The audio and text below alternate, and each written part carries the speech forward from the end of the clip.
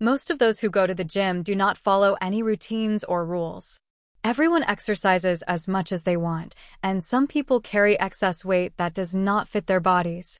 Soon they go home tired or passed out, and sometimes they feel very tired and lethargic.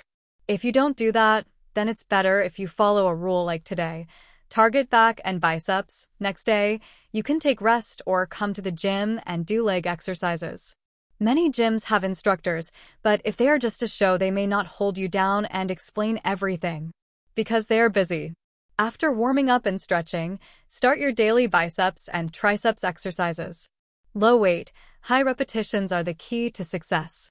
Increase the weight slowly and you will be successful. You can only hit the biceps with the rope once and the triceps with the other rope.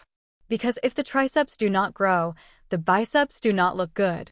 I urge you never to lose weight suddenly. So sudden injuries may occur, internal vein problems may occur, you will not have any energy to do any major exercise, and low blood pressure may occur. For this, you can always carry a saline with you. If you like this video with this article, then share it with your friends and please subscribe this channel, like and share this article. I think this video may change your life.